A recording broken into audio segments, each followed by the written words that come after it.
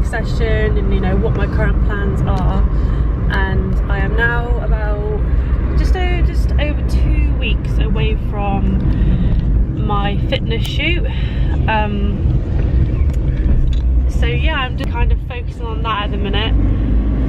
I'm not really sticking to the diet that I showed you originally. I will document more about that soon, but it's more of just keeping a healthy, balanced diet.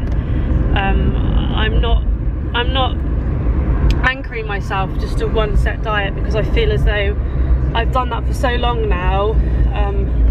I need to kind of live a little bit.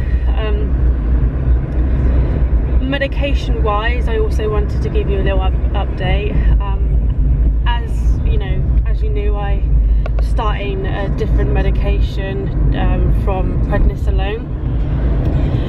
If you watched my recent vlog about my daily life and stuff, it was featured in there.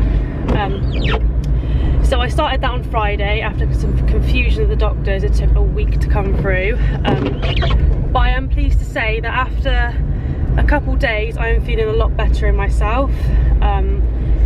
My rectum stump is not as bad as it was before starting the treatment, so that's a good sign.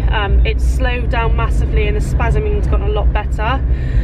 So I'm really hopeful that I can actually cancel the operation. I know I'm only 4 days into the treatment, so I can't really make them sort of decisions right now. I've still got maybe a week and a half to go, but I'll keep you updated on my journey to hopefully avoiding surgery and my fitness shoot. So here is a little workout that I filmed the other night with Connor. Give it a go and I hope you enjoy it. You see me heavy work. You see me do me dirt. So me better work. When you walk a line. I'm in the cafe, my ta. Drive me a dessert. No time to have you learn.